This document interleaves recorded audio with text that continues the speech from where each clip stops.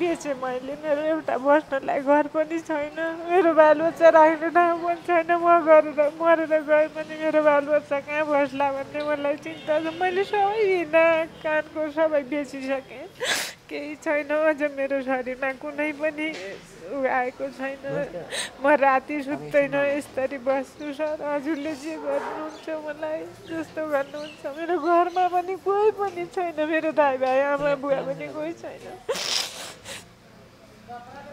मैले उपचार गराउँदा 2 वर्षसम्म केही उपचार पाएन। मेरो बालबच्चा छ, सानो नानी छ। म अब तेर्सो पटक उपचारमा पुगिसकेँ। मसँग आय स्रोतको कमी छ। म एउटा गरिब घरमा जन्मेको हुनाले मेरो केही पनि छैन। जसरी हुन्छ सबै दर्शक दाइ भाइ दिदीबहिनी जहाँ जो जति बसिराख्नु भएको छ मलाई सक्दो सहयोग गरिदिनुहुन्छ भन्ने आशा छ। बाँच्न त के बाँच्थेँ र, तैपनि म मेरो बालबच्चाको लागि कुनै दिन हुर्काउन पाऊँ भनेर म हजुरसँग यो सहयोग माग्न गइरहेकी छु। जो जहाँ विदेशमा हुनुहुन्छ, स्वदेशमा हुनुहुन्छ, सबैले सम्झिदिनु होला भन्ने मलाई आशा लागेको छ। मेरो पीडा देखेपछि म 1 वर्ष भयो राति सुतेको छैन, दिनमा दिन सुतेको छैन। मलाई खान मन लाग्दैन। मैले यति ठाउँ हस्पिटल काठमाडौँको कुनै बाँकी राखेन। लास्टमा अहिले यहाँ पुगेर यहाँ पनि मेरो उपचार हुन्छ कि भनेर आएँ। मलाई डाक्टरले पर्सि अपरेसन भन्नुभएको छ। मसँग आय स्रोतको कमी छ, त्यही कारणले म गर्न नसक्ने भएको हुँदा म हजुरको सहयोग केही पाउन सक्छु कि भनेर मैले यहाँसम्म गरेको हुँ। हजुर सक्दो सहयोग दाइ भाइ दिदी बहिनी जो जति सुखै हुनुहुन्छ, जति आफूले सक्दो सहयोग गरिदिनु होला। मैले घर बेचेँ, जग्गा बेचेँ, मेरो सुन बेचेँ, सम्पत्ति बेचेँ। मसँग अब केही पनि छैन, खालि मेरा 2टा बच्चा मैले अर्को जिम्मा लगाएको छु। हजुर मलाई हजुरले जो जहाँ जति हुनुहुन्छ सहयोग गरिदिनुहुन्छ भन्ने आशामा छु। दृश्यमा देखिसक्नु भएको छ उहाँको चाहिँ श्रीमतीको लागि होइन। अब उपचारको लागि चाहिँ उहाँले केही दिनमा उहाँको जुन अपरेसन हुँदैछ, अपरेसन गर्नको लागि लाखौँ रकमको आवश्यकता छ। तर उहाँको गोजीमा उहाँले पल्टाउनु भएको छ, 1000 रुपियाँ देख्नु भएको छ। यो पक्कै नै पनि दयनीय अवस्थामा छ, तपाईँले बुझिसक्नु भएको छ।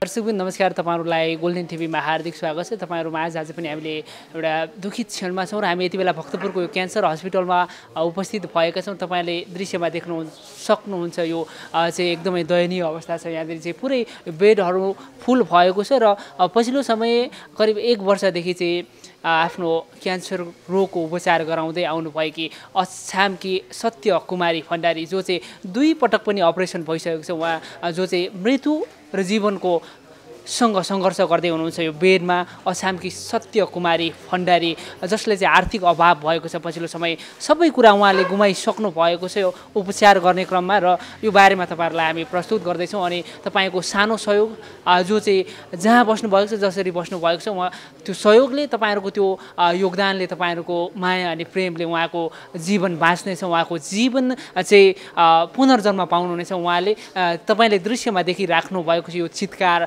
होइन।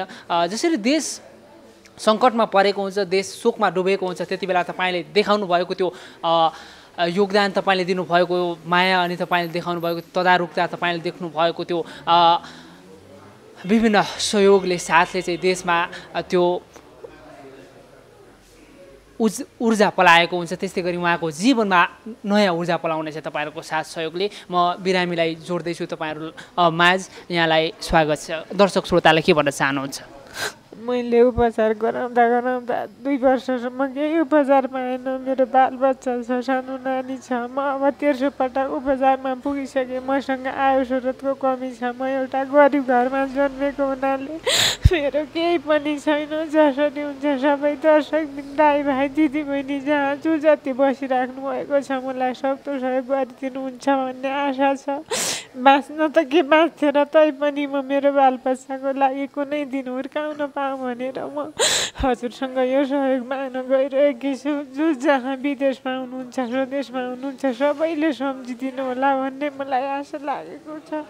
म मेरो पीडा देखेपछि म 1 वर्ष भयो राति सुतेको छैन, दिनमा दिन सुतेको छैन, मलाई खान मन लाग्दैन।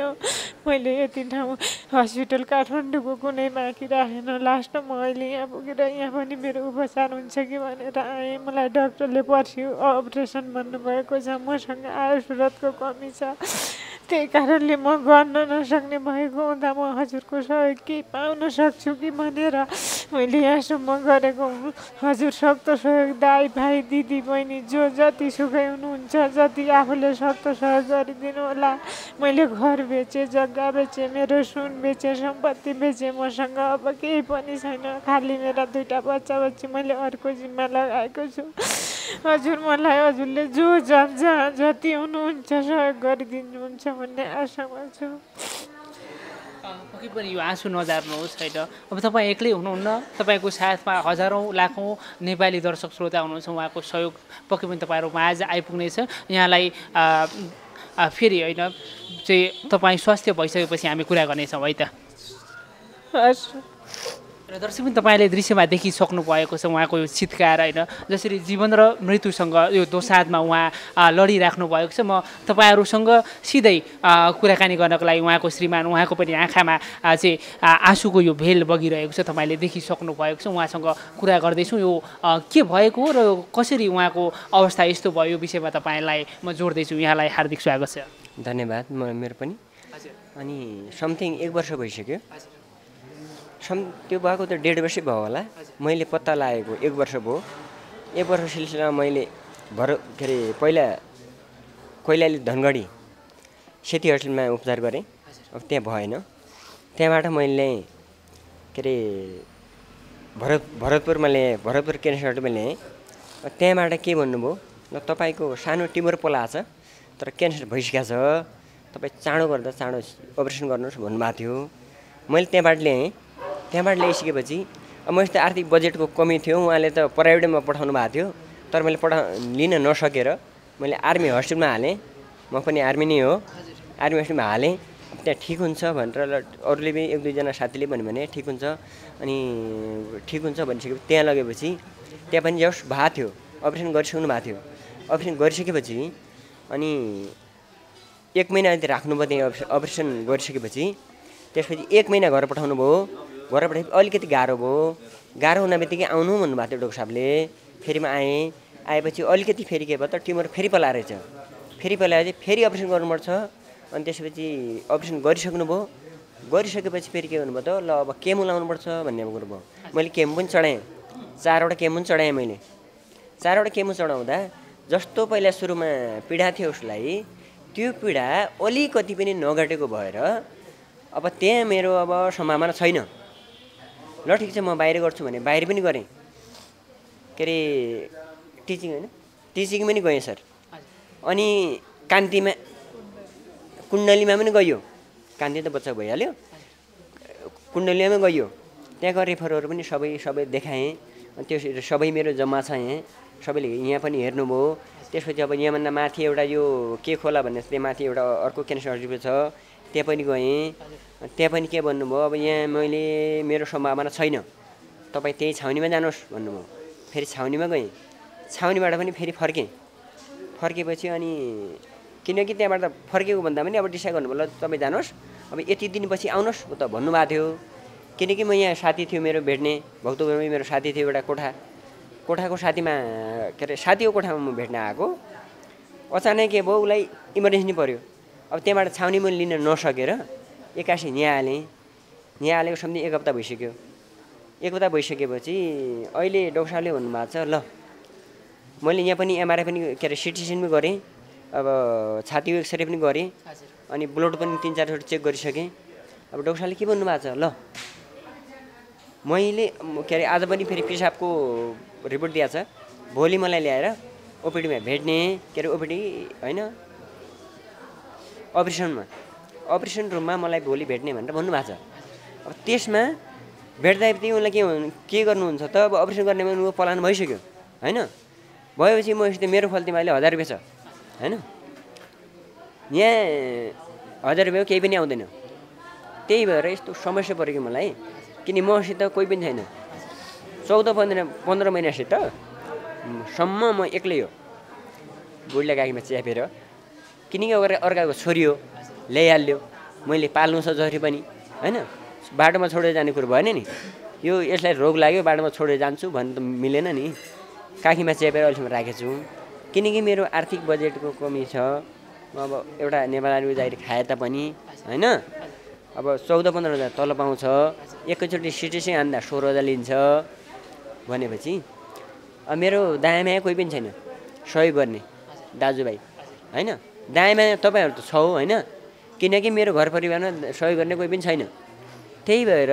मेरो पर्सि अपरेसन छ कसैले केही गरिदिन्छ मेरो बुढी अपरेसन सक्सेस भएर मेरो बुढी 4-5 वर्ष बाँधिएपछि सबैको भलो हुन्थ्यो त्यसको लागि म पनि केही गर्थेँ भन्ने मेरो सोचाइ थियो तपाईँ नेपाली सेनामा देशको सेवा गर्दै हुनुहुन्छ कति वर्ष भयो अहिले तपाईँ रिटायर भइसक्नु भएको छ या कार्यरत बालबाल हुनुहुन्छ 14 वर्षमा हिँडिरहेछ मेरो जागिर हजुर 14 वर्षमा अनि बालबाल चाहिँ कतिजना र हजुर कति वर्षको हुनुहुन्छ एउटा 4 वर्षको एउटा 9 वर्षको आजसम्म यो 1 वर्षको फेरिफेरीमा तपाईँले चाहिँ विभिन्न ठाउँको हस्पिटलहरू धाइसक्नु भएको छ कति रकम चाहिँ तपाईँले खर्च गरिसक्नु भएको छ 4 लाख रुपियाँ जति गयो सम्झि यता गर्दा उता गर्दा अब कतै एमआरआई कतै भिडियो एक्सरे कतै केही भन्दै मेरो 4 लाख रुपियाँ गयो तर मैले त थिएन त्यो 4 लाख रुपियाँ पहिला थियो अलिकति दायाँमा घरतिर यतातिर आफन्तलाई दियो यता गऱ्यो उता गऱ्यो त्यो पाएन आफै मेरो ब्याङ्क ब्यालेन्स भनेको 4 लाख रुपियाँ थियो त्यो 4 लाख रुपियाँ सिद्धियो अब मैले त छैन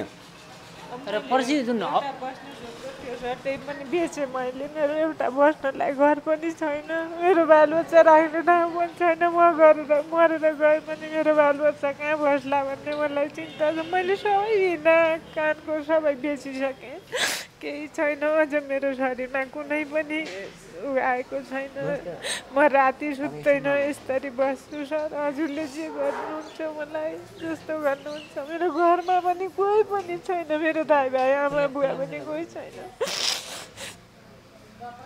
अब सर म कस्तो भन्दा म यस्तो सुनमा आएको 4 तोला थियो त्यो 4 तोला पनि बेचेँ किनकि औषधिमा मात्रै मेरो 4 लाख गयो होटेलको खाना एक रातमा 400 लाग्छ महिनाको कति भयो भन्दा अब मेरो 14 महिना समथिङ भइसक्यो होटेलमा बस्दा भनेपछि अब अवस्था त्यस्तो छ अब ठिक छ कसैले हालिदिनुहुन्छ भने मेरो उसमा होइन मेरो नम्बर पनि नाम पनि दिन्छु म नम्बर पनि दिन्छु तपाईँको नाम नम्बर अहिले दर्शक श्रोताको लागि मेरो नाम जनक प्रसाद भण्डारी अहिले म काठमाडौँमा बस्दै गरेको बिरामीको उपचार गर्दै मेरो खाता नम्बर 40 6090 3410 40 6090 3410 अब यति भन्दै कसैले गर्छन् फोन नम्बर पनि दिनुहोस् फोन नम्बर 9865 74 7005 9865 7005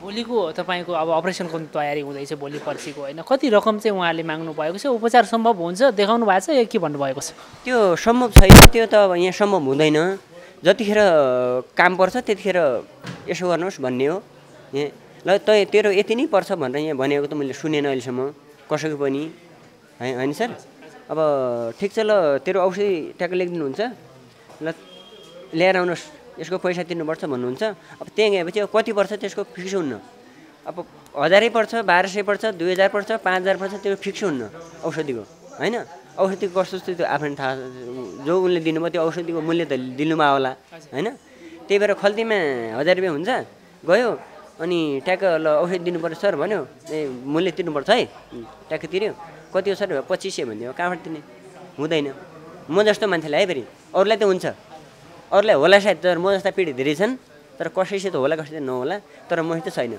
मसित अहिले बेलुका खाना खानलाई बुढलाई 500 बुढलाई 500 मलाई 1000 रुपियाँ छ मेरो फल्तीमा अब यो 1000 रुपियाँ आज त्यो 1000 रुपियाँ हामी दर्शक श्रोतालाई देखाउनेछौँ होइन पर्सिको उपचार छ निकालेर देखाइदिनुहोस् दर्शक श्रोताले हेरिराख्नु भएको छ प्रत्यक्ष रूपमा हामीलाई देश विदेशबाट होइन जसरी हेरिराख्नु भएको छ पक्कै पनि सहयोग उहाँहरूले होइन पक्कै पनि दर्शकवृन्द दृश्यमा देखिसक्नु भएको छ उहाँको चाहिँ श्रीमतीको लागि होइन। अब उपचारको लागि चाहिँ उहाँले केही दिनमा उहाँको जुन अपरेसन हुँदैछ अपरेसन गर्नको लागि लाखौँ रकमको आवश्यकता छ तर उहाँको गोजीमा उहाँले पल्टाउनु भएको छ 1000 रुपियाँ देख्नु भएको छ। यो पक्कै नै पनि दयनीय अवस्थामा छौँ। तपाईँले बुझिसक्नु भएको छ जति बेला देशलाई अप्ठ्यारो परेको छ त्यति बेला तपाईँले देखाउनु भएको त्यो योगदान वास्तवमै अतुलनीय छ। भन्दै हामी फेरि पनि हुन्छ त्यो राख्नुहोस् गोजीमा फेरि पनि हामी कुराकानीलाई अगाडि बढाउनेछौँ। जसरी तपाईँ नेपाली सेनामा कार्यरत हुनुहुन्छ होइन देशको सेवा गरिराख्नु भएको छ तर अप्ठ्यारो परेको बेलामा त्यो तपाईँहरूको पनि फन्डहरू होला नि सञ्चय कोषहरू होला होइन केही सेनाहरूले पनि त ऋणहरू देला नि सहुलियतहरू देला नि त्यो पनि गयो त्यो पनि गयो सञ्चय कोष पनि थियो। अब के हुन्छ बेला बेलामा यस्तै झट्का पर्छ बिरामी अलिअलि झिकियो खर्च गरियो होइन फन्ड पनि दिन्छ नदिने भने नेपाल आर्मीले दिन्छ होइन त्यो पनि खर्च भयो। मैले त भएको अब केही पनि छैन। मैले त एउटा छोरा छ एउटा छोरी छ एउटा बुढी छ एउटा म छु सिङ्गो 4 परिवार मेरो छ त्यसमा अरू केही पनि छैन। वास्तविक बिराम त क्यान्सरै हो होइन तर त्यसको दुखाइ ठिक पार्नलाई कुनै औषधि मैले भेटाएन नेपालमा। एउटा डोक्टरले के भन्नुभयो त नेपाल जा इन्डिया जा तैसित पैसाको गाँठै छ त अमेरिका जा तर ठिक पार्ने यसले मात्रै हो तँलाई दुखाइ ठिक पार्ने हो अरू तेरो उपचार केही पनि छैन भनिदिनु भयो डोक्टर साहबले। तर यहाँ आएर के भन्नुभएको छ ठिक छ तेरो अब यो अपरेसन गर्छु अनि केही न केही राम्रो बनाउँछु म भन्नुभएको छ। हामी लगभग यो बसाइको अन्त्यमा छौँ। दर्शक श्रोता जो चाहिँ हाम्रो लागि भगवान हो प्रत्यक्ष राख्नुभएका हजारौँ लाखौँ दर्शक श्रोताहरू हुनुहुन्छ उहाँहरूलाई सन्देश दिन चाहनुहुन्छ? मैले के सन्देश दिएर मैले नम्बर दिइसकेँ अब खाता नम्बर मैले दिइसकेँ कसैले सम्झिनुहुन्छ ठिक छ त्यसमा उहाँले केही मलाई सहयोग गर्नुहुन्छ भने मेरो लागि होइन मेरो फ्यामिलीको लागि हो त्यसमा कसैले सहयोग गर्छ भने उनीहरूको लागि मरि धन्यवाद दिँदै म